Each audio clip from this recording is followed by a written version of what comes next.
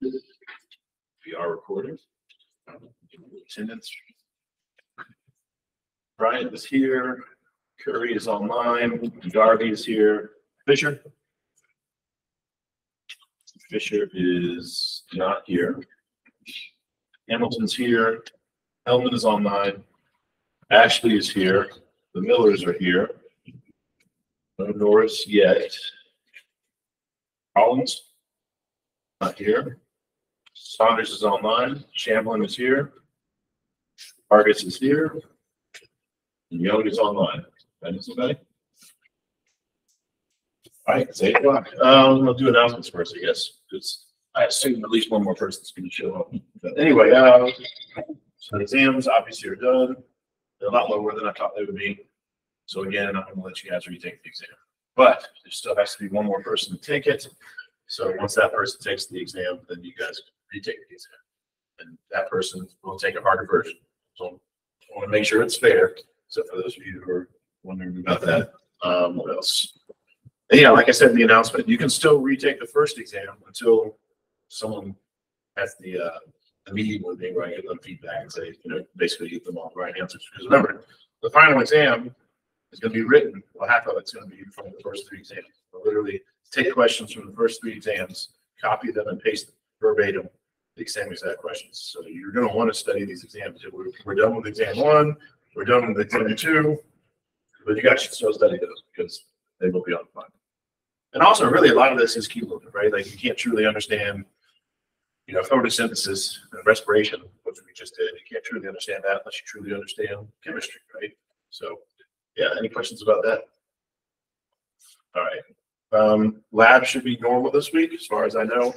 The materials should be here, so we should be doing that photosynthesis and respiration lab. What else for attendance? So will the lab report be due next week? No, lab, great question. So it's a reminder, your lab report, and I'll remind you this in writing. Your lab report will be due 2 weeks after you get your graded lab back. So Wednesday we do the lab. Friday it's due.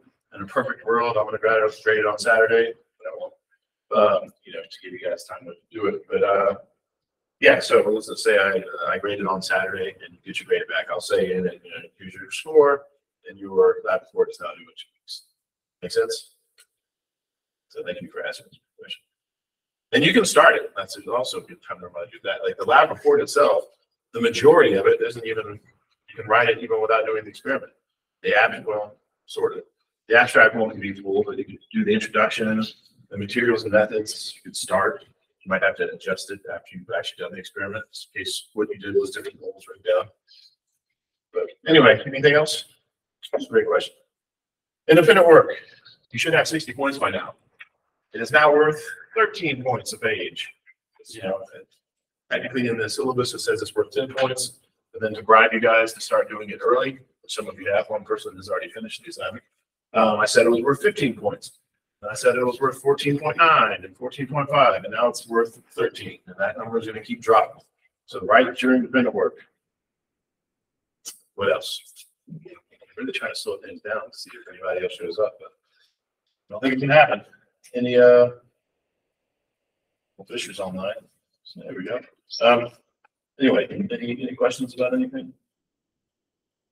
All right, let's jump into the next chapter then. The next chapter is all about cellular reproduction. So the last chapter, the last whole exam, pretty much, it's about energy, right? How we change energy from one form to the other. Remember, that was one of the problems of life. And this one is all about reproduction. Oddly enough, actually, in the last textbook, this used to be 1 chapter. So this new textbook is broken down into 2 chapters. It used to be mitosis and meiosis were the same discussion, same chapter. Here we're breaking it down. I did keep the old PowerPoints in the last textbook. So it is in a slightly different order, but I think I want to keep it that way. I think I see the benefit of it now. You can read your textbook and learn it that way, or you can learn it the way I'm teaching it, and I'm giving you the same information just in a different way. So let's get into it. Speaking of the old textbook, your new one does not have this. Your old one does. Let's do the guessing game. Does anybody know what this is? Not that I expect you to. I'm just curious to see if anyone does. I know what those are. They're boogers. No, I'm just kidding. That's chromosomes. There's a picture of chromosomes. You're going to learn all about chromosomes. We talked about chromosomes before. We talked about them in the biological molecules chapter, where we talked about DNA and RNA, the nucleotides. We also talked about it a little bit when we talked about cells. So a little bit of a review. How about this? Any guesses what this is? Well, forget the orange thing. I mean, obviously, what's this picture without the orange thing? What's that a picture of? Yeah, it's like an X-ray of someone's lung, right? That being said, any guesses what the orange thing is? Again, not that I expect anybody to know. I'm just curious to see if anyone can guess. It's a tumor, so it's cancer. And in this chapter, you're going to learn the basics about cancer. And in my opinion, it's one of the more important things that you're ever going to learn because cancer touches a lot of people. So again, either sadly, probably you're going to get it one day or somebody you know is going to have cancer one day. And this will give you the basics, right? So when you do have to learn about it, you do go to the oncologist and try to determine which treatment to do and try to learn how the cancer works. This gives you the basic foundation. How about this? You should know what this picture is because we've seen it before. Any idea what that's a picture of? Talked about, we saw it in chapter 3, we saw it in the cell chapter. No guesses? That's DNA. So we're going to obviously talk a lot about DNA. And then your book, or the old textbook, has a picture of her, because the textbook pointed out that if you were to take one piece of, like one chromosome, out of one of your cells and stretch it out, would probably be about 6 feet long. So anyway, another thing that's not in your textbook, and I kept it in the PowerPoint, I'm not going to talk about it because I'm not going to test you on it. But they talk about this virgin birth of a shark. So there's something called parthenogenesis, and you can look that up. How many of you guys have seen the original Jurassic Park? Yeah, do you remember how they said, oh, they're all females, they won't reproduce, and then they did? That's actually a real thing. That happens in some animals. You can look it up for work. Obviously, the shark did it, so it was a female and basically cloned herself. But there's other animals too. So if you want to look it up for an InventWord, it could be a short paper, like here's all the animals that we know that do it, or you could really dive into it and write more about it. It's up to you. Anyway, now we're finally into the important stuff. Here we go. So this chapter is basically, I'm breaking it down into two chunks. First, we're going to talk about just a big overview, like what cellular reproduction accomplishes in general. And then we'll actually talk about the cell cycle and mitosis. So again, this is a little bit out of order from the way your textbook presents it. So this information I'm going to give in this first bullet point, again, this is a big overview. Make sure you take notes if you're a note taker, because some of this, again, is a little bit out of order. First of all, you need to know what reproduction is, or what it does, right? Reproduction may result in the birth of a new organism, but more often involves the production of new cells. Actually, I wish I would have, what I usually do before I put that slide out to say, how many of you have reproduced? So how many of you have reproduced? One's raising their hand. But again, that's incorrect. So you need to think about this in a different way. As you're sitting here right now, you're reproducing. You might not be creating a new organism, but you are creating new cells. As you're sitting here right now, you're reproducing. So keep that in mind. You need to relearn what you think about the word reproduction. Anyway, cells undergo something called cellular reproduction or cell division. I don't care what you call it, just know what it is when I use it. And this is basically what we're going to talk about for the next 2 chapters. And in this process, at least for this chapter, there are 2 daughter cells that are produced. And if you've done the lab, and I'm off the top of my head, I think everybody has. If you've done the lab, you know this, right? Mitosis leads to 2 daughter cells. That will be a test question because you will need to differentiate between mitosis and meiosis, and that was one of the differences. When we're talking about mitosis, the result is 2 genetically identical daughter cells. So make sure you know that.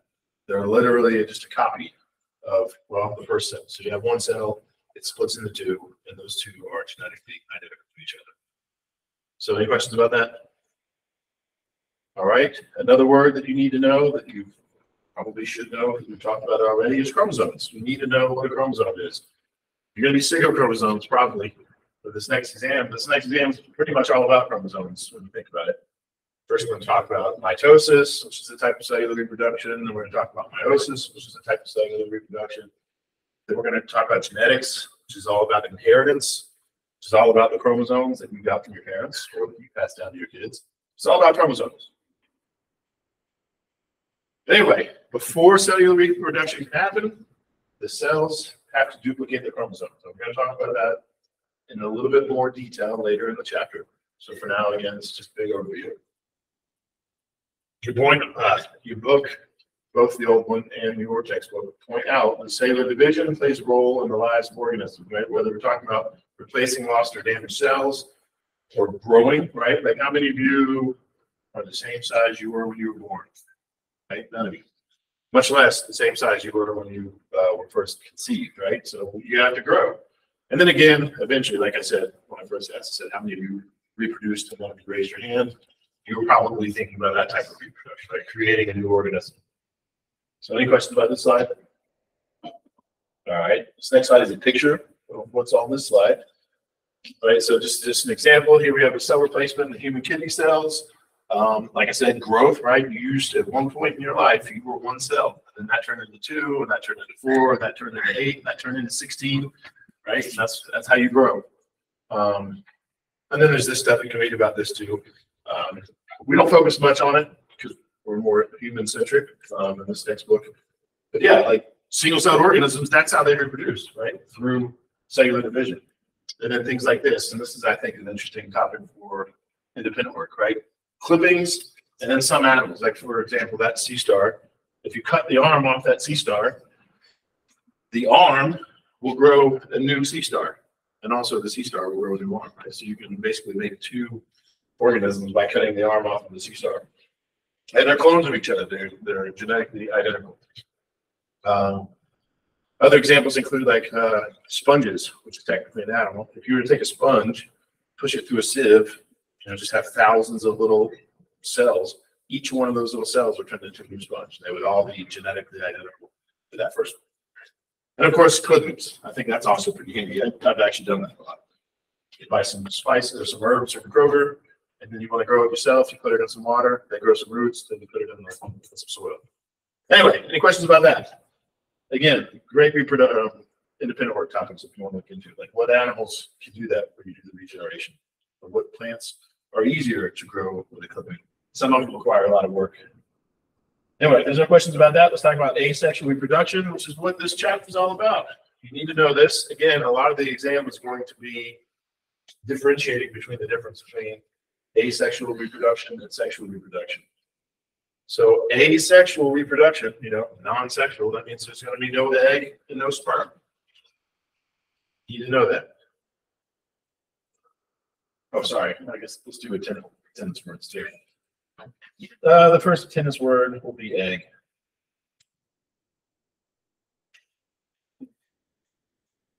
So anyway, yes, you need to know that when we're talking about asexual reproduction, there's going to be no egg or sperm involved.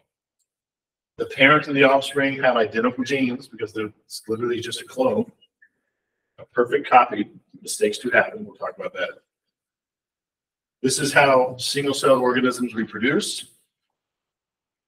And as I mentioned in that earlier slide, and here it is again in writing, sometimes multicellular organisms can also reproduce that way. I'm going to put an X to this big bullet point here, because it is interesting in my opinion, but you don't need to know that. I'm not going to ask you anything about that. Again, great independent work topic. But yes, for asexual reproduction, know those 3 bullet points, especially the first. Any questions? Another thing you need to know about asexual reproduction is if it is mitosis. So when we're talking about asexual reproduction, we are talking about mitosis. You need to know that. Not meiosis. Meiosis is the thing we're going to talk about later. That's all about sexual reproduction. Mitosis is all about asexual reproduction. So that, again, that is how single-celled organisms reproduce. That's how they create new organisms, is through mitosis. For the rest of us, sexually reproducing organisms, mitosis is used for growth and maintenance. So right now, you are going through mitosis, I'm sure of it.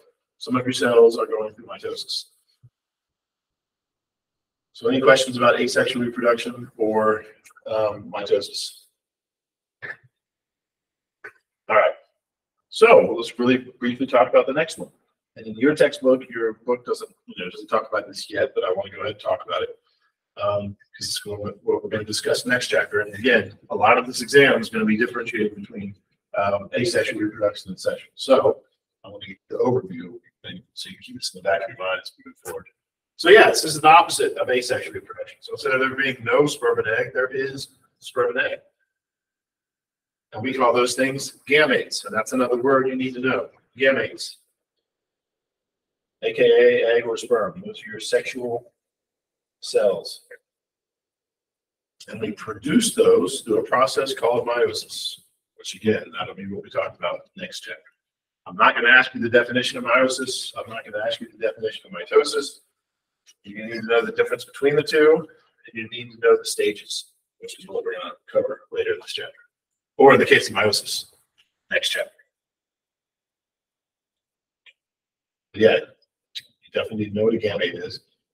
One, because I might ask it, and two, because you're going to run into that word a lot in the next few chapters.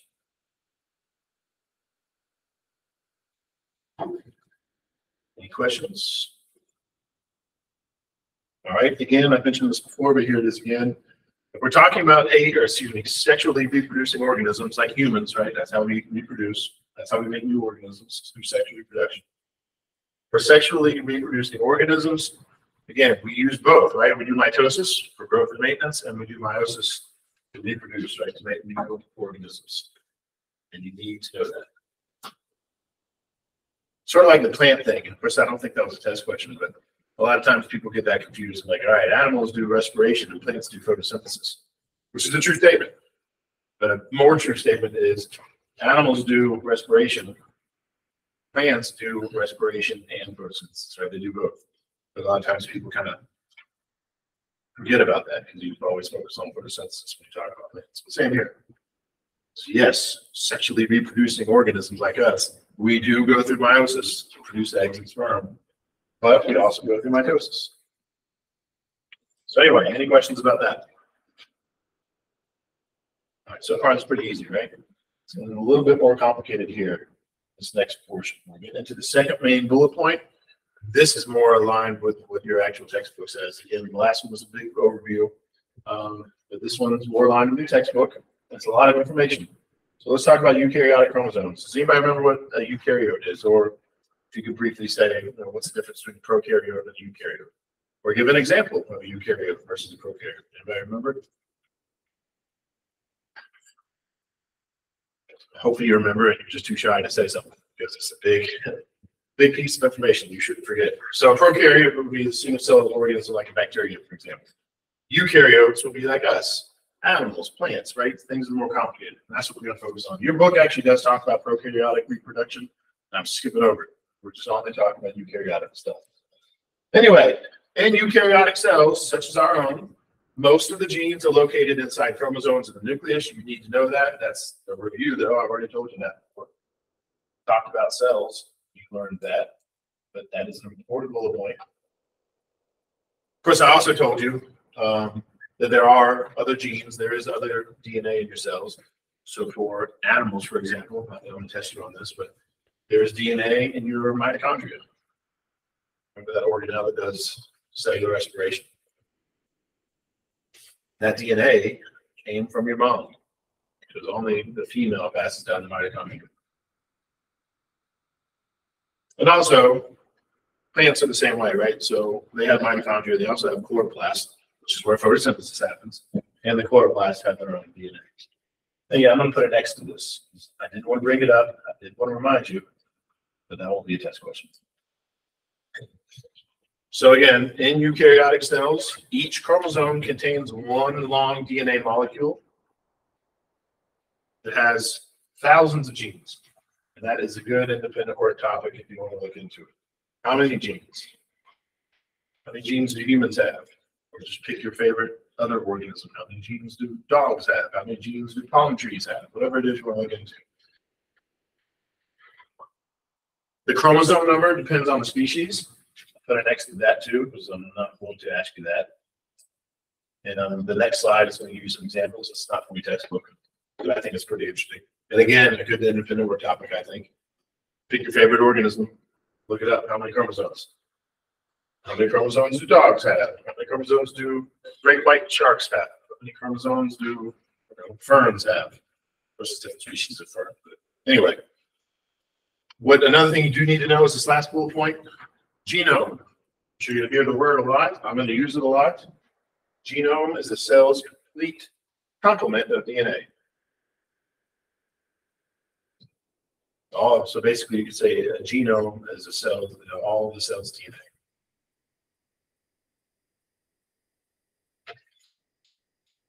Later in the semester, your textbooks that I talk about things like a transcriptome. Somebody had an independent work paper. What was the word that they used? Oh man, yeah, I think it was transcriptome, or maybe ohms. I think it was just like dash ohm. Anyway, we can cover that when we get to it later in the semester. Any questions about this slide?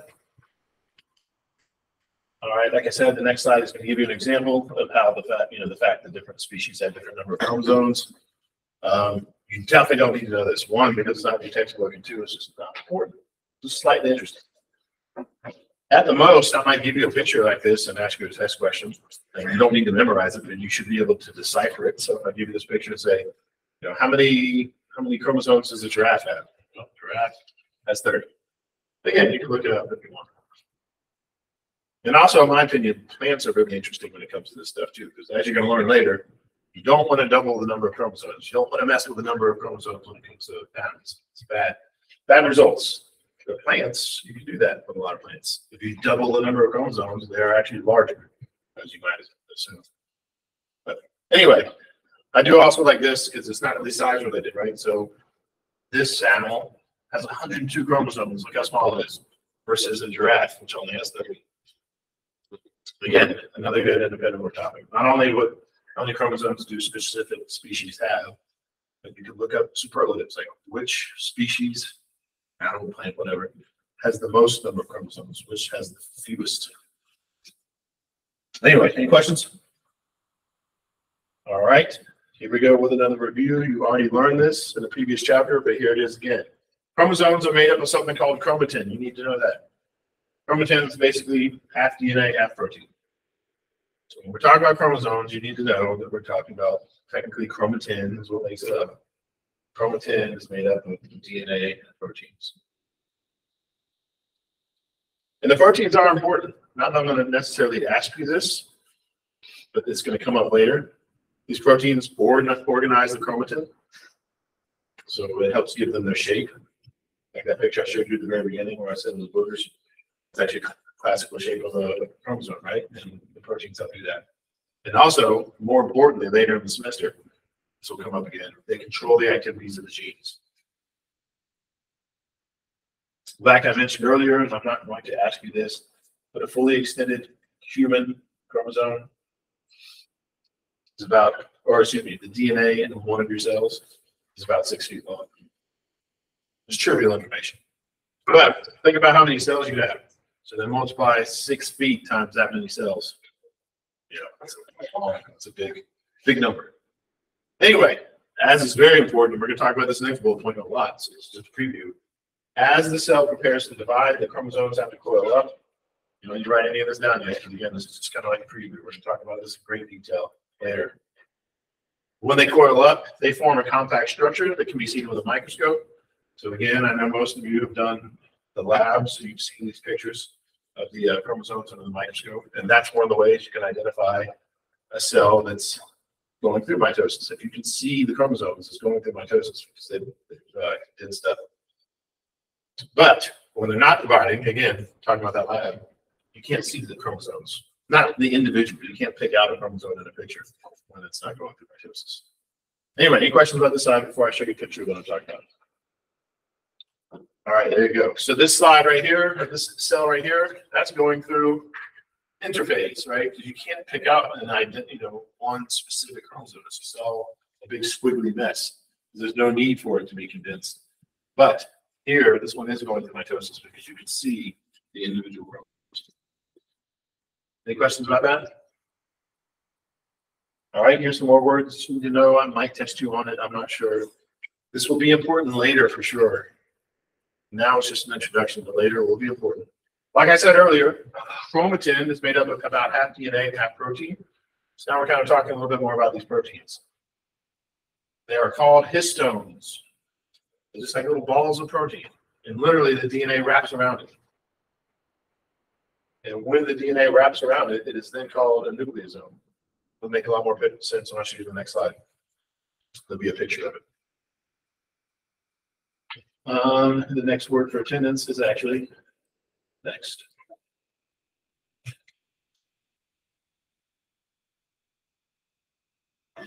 So again, for this chapter, the histones, nucleosomes, not very important. But later in the semester will be. When we start talking about how genes work, that'll be important. Because your genes are written in your DNA. Imagine, as you see in this picture, if your DNA is wrapped around a bunch of proteins, that's going to make it harder to get to, right? You could probably imagine this might be hard for you to see, but it's probably easier to read the DNA in that little area right there, right? Because it's open versus the DNA, I don't know, in that area. Probably really hard for you to see that. But anyway, again, that'll be important later. For now, just know what a histone is, know what a nucleosome is. It's part of what makes up a chromosome. And if you take this picture and zoom out, that's what we're talking about when we talk about chromosomes, right? So this DNA is wrapped around these nucleosomes, and then those things themselves coil up, and then those things themselves also coil up.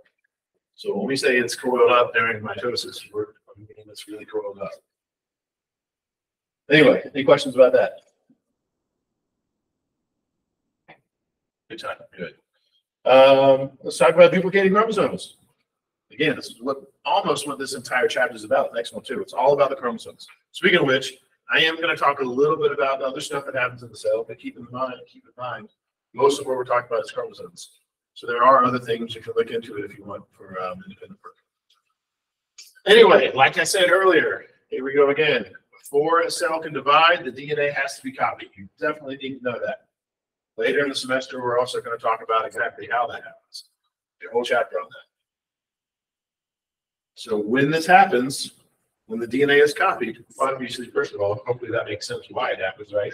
Because if the cell is about to cut itself in half and wants to make a perfect copy of itself, then it needs to double everything, right? It needs to have double the amount of chromosomes, double the amount of organelles, right?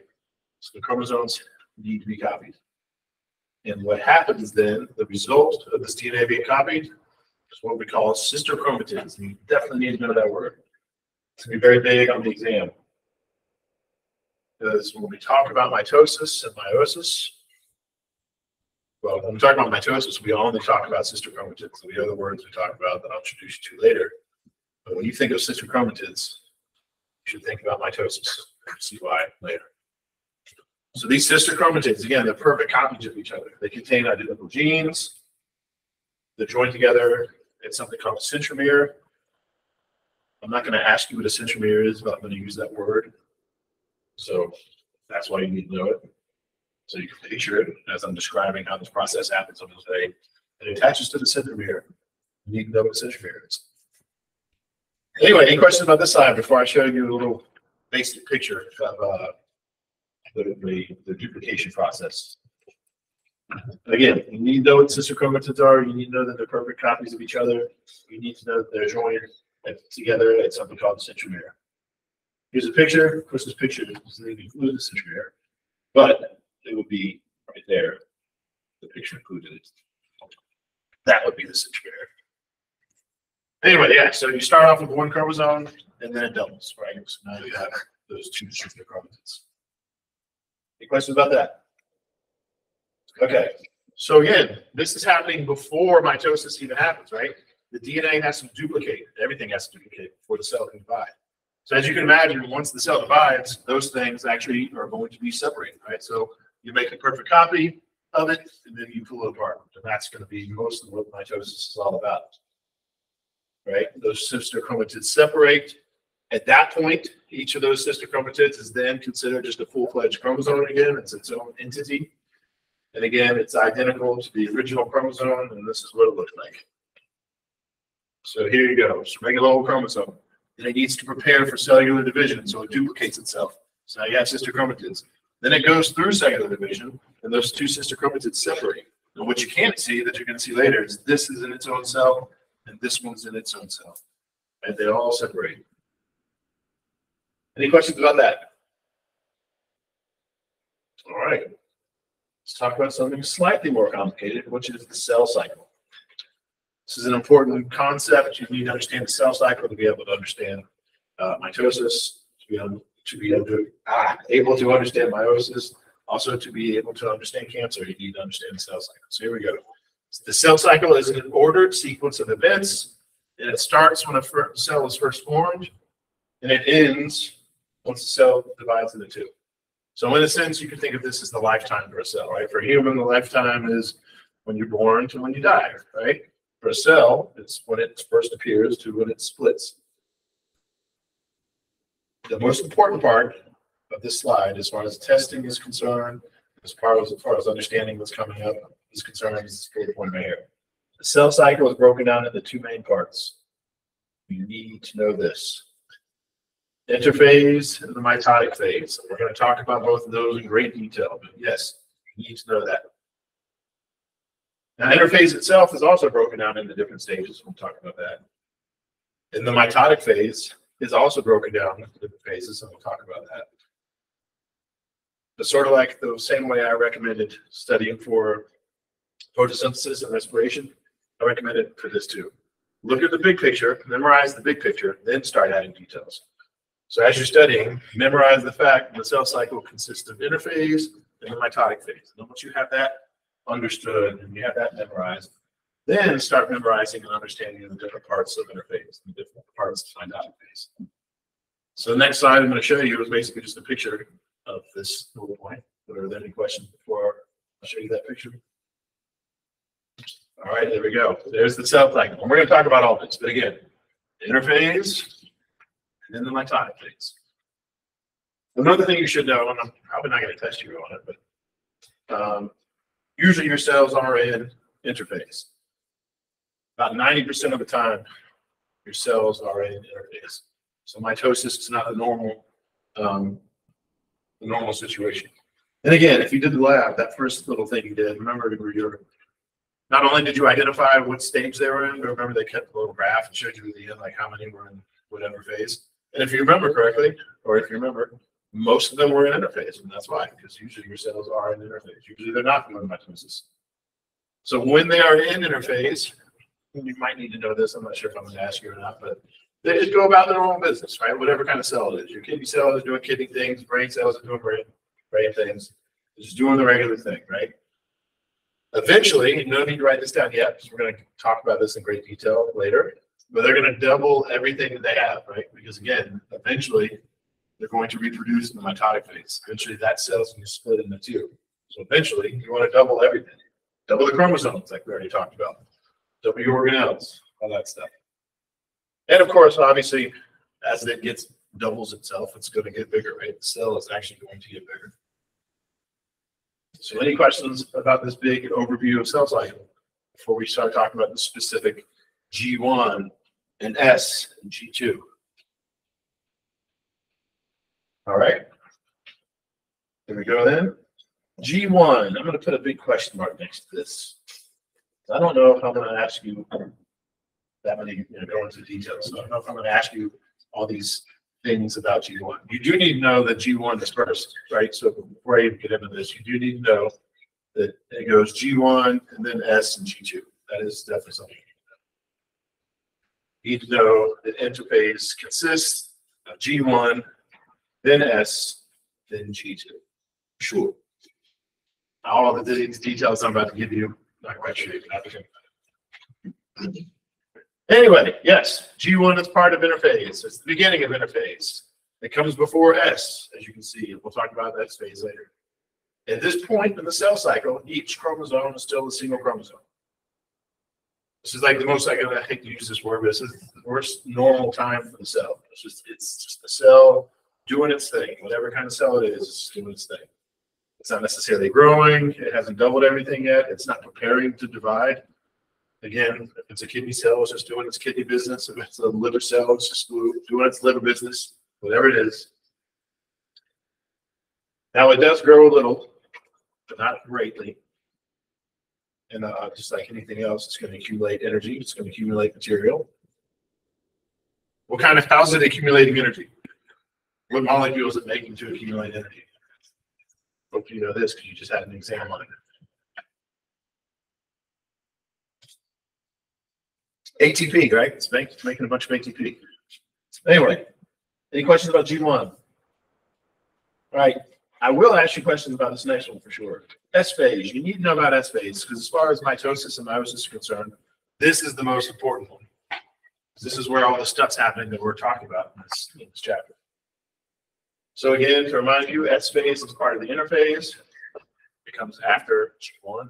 So it's the second part of interphase. And again, like I said, as far as we're concerned, the conversation we're having in this chapter, this is the most important phase there is.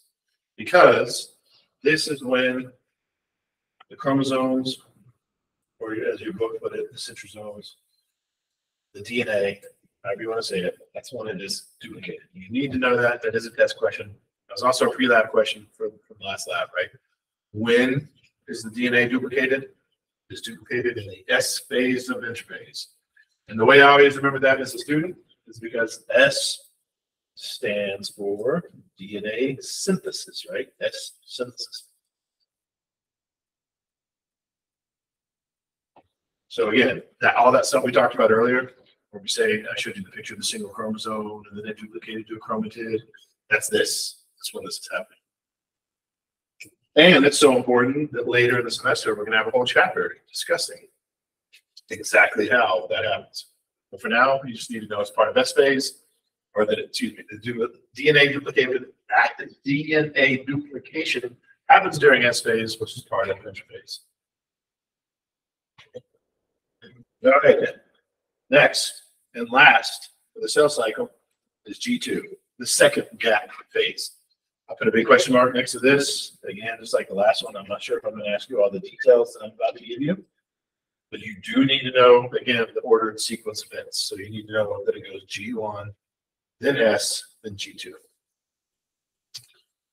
At this point, as you should know, because again, you need to know what happens in S phase. So logically then, after S phase, after the chromosomes duplicated, obviously you get G2, they're still duplicated, right? You're still dealing with sister chromatids in G phase, or excuse me, G2 phase. So you're not dealing with a single chromosome like you were in G1.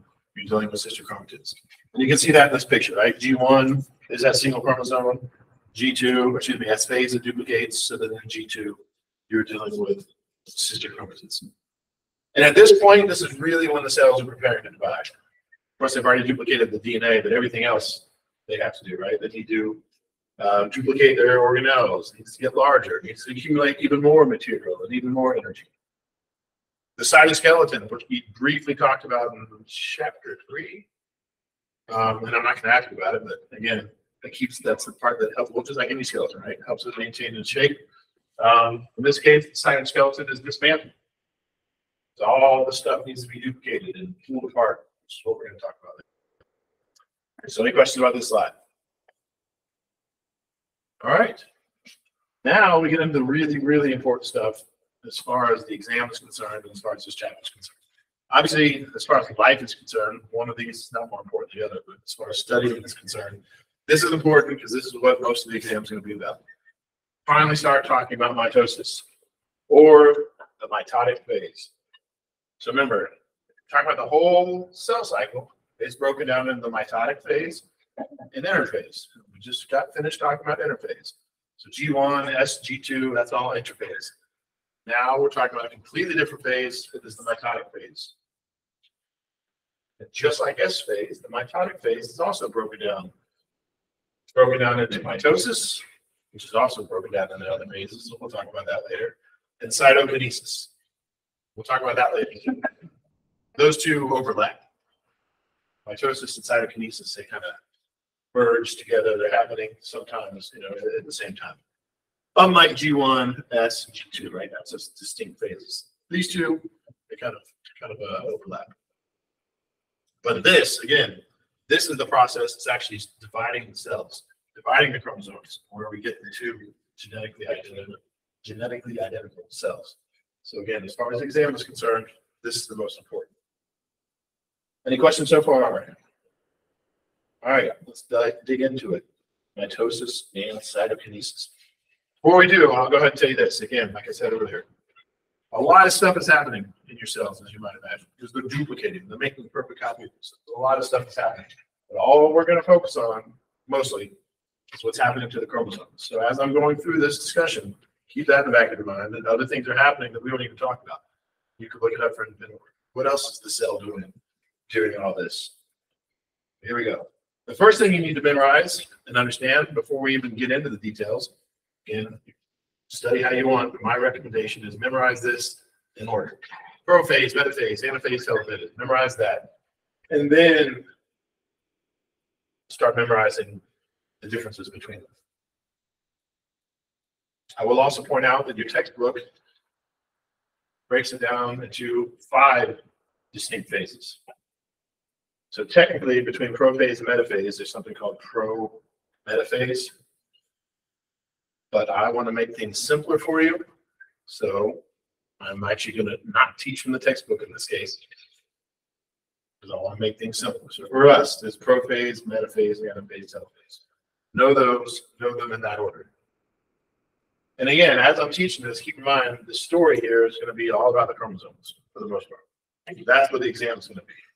There's going to be a test question that says, in which stage are the chromosomes doing this? In which stage are the chromosomes doing that? That's how the exam is going to be. So keep that in mind as I'm teaching you this. Any questions so far? All right, before we can talk about prophase, metaphase, anaphase, and telophase, there's another concept you need to understand. I'm not going to necessarily ask you what this word is, but I'm going to use it, so you need to understand what it is. The mitotic spindle. That is the thing that literally attaches itself to the chromosomes and moves them around. So obviously it's really important, right? Because, well, the whole story is about moving chromosomes around. So obviously the thing doing it is going to be important. So yes, I'm not going to ask you what the mitotic spindle is, but I'm definitely going to use that word a lot. And that's a picture of it, not from your textbook, but you can see, and your book actually goes into great detail. These things are called centrosomes, and your book talks a lot about how these fibers come out and connect to the chromosome. I'm not going to go into that much detail. All you need to know, as far as I'm concerned, is what a mitotic spindle is. That way, when I'm using the word, you understand what I mean. It's the thing that's moving stuff around, that's moving the chromosomes around. So yes, again, if you're taking notes, you might write down, hey, when you're reading this in the textbook, you don't need to go into all the details that they do. Any questions so far? All right, here we go. Let me ask you this. If we were having a race, I don't know, against the Millers, the Crystal, Taylor, if they were having a race, and I put this down in front of Crystal, and I put this down in front of Taylor, right here in the middle, and I said, all right, your job is to separate those. We'll want half the yarn on this side, half the yarn on that side. Who do you think would win? The person who has this or this? A or B, right? Who do you think would be the fastest?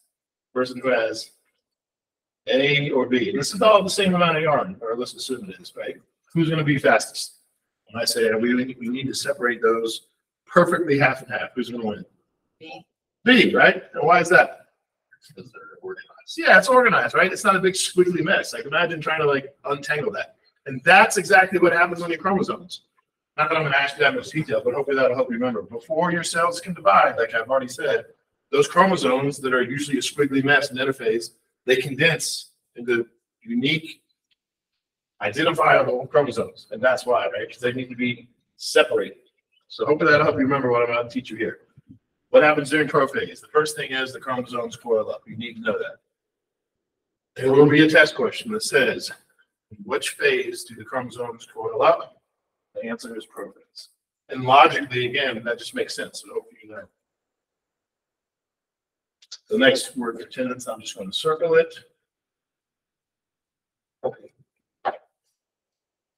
Anyway, as we already know, because we've already had this discussion, at this point, when the chromosomes coil, they exist as sister chromatids joined together at the centromere.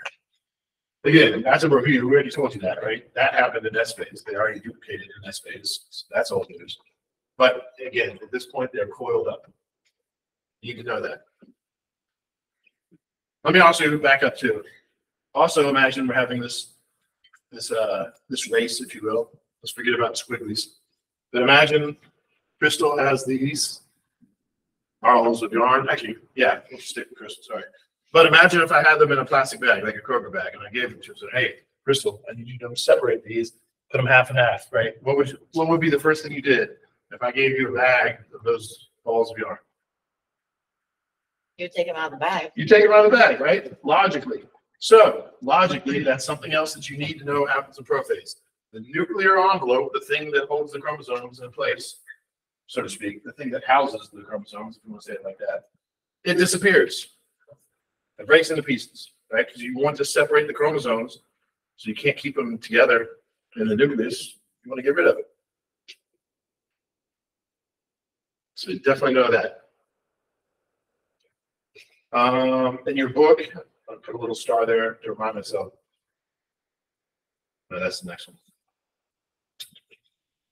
Yeah, no, your book. Okay, yeah, sorry. Your book goes into great detail about how that happens. It describes how the nuclear envelope disintegrates. You don't need to know that. You don't need to know the details of it. I just require that you know that the nuclear envelope breaks apart into the prophase. Excuse me, in prophase is when that happens. So again, as you're studying, you can read it if you want in the textbook. Keep in mind, I'm not going to ask you that much detail. Anyway, another thing that happens, and this is all logical, right? This is very logical. All these things logically have to happen. So if we're going to be moving a bunch of chromosomes around, then logically, the thing that's going to move them around needs to attach to them. So that is another thing that's happening in prophase. The mitotic spindle is attaching to the chromosomes. Specifically, not that I'm going to ask you this much detail, but they attach at the centromeres right there in the middle.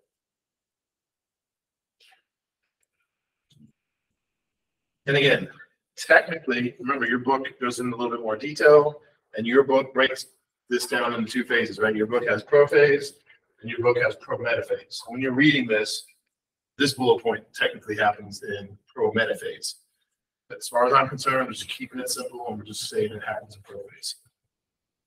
Also, it goes into really great detail about something called the kinetochore.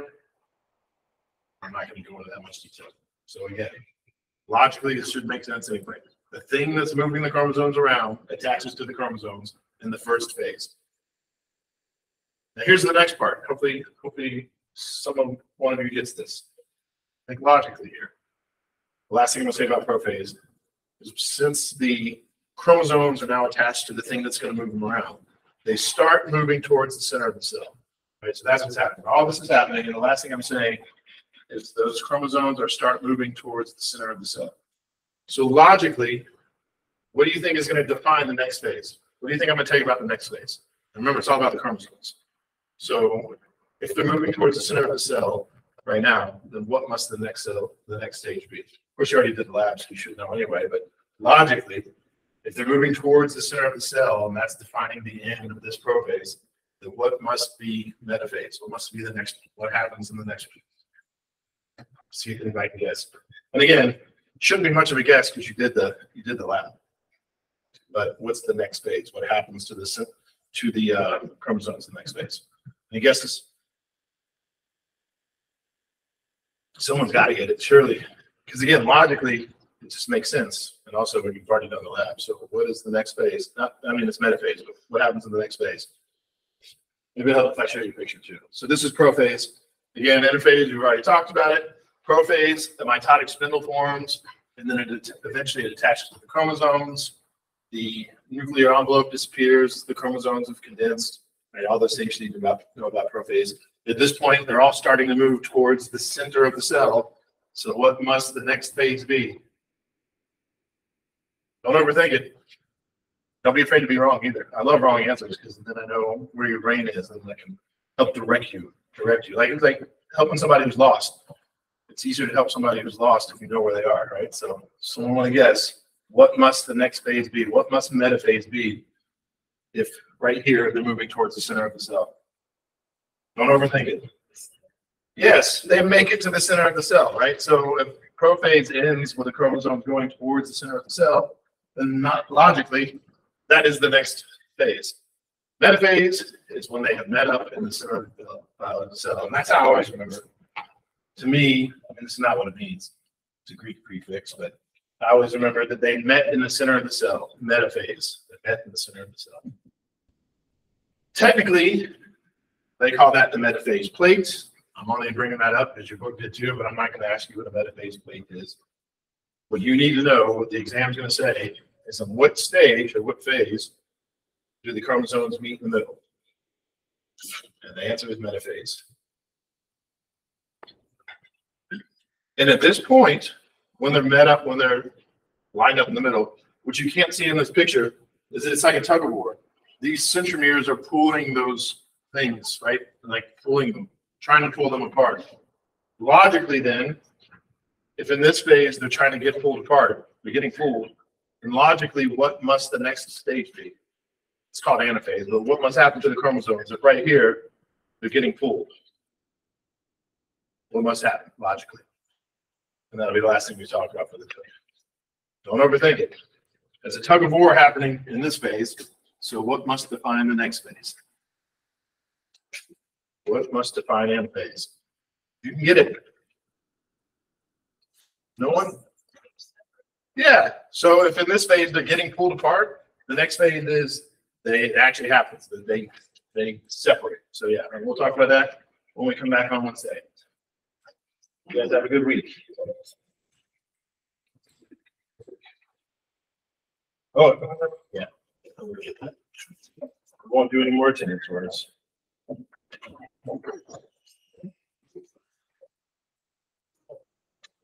you haven't taken the exam yet, you need to contact me immediately. Have you taken a look at my retake yet? No, not the retake. Not yet. Keep an eye on your on the grade, online, because once I do, I'll change it.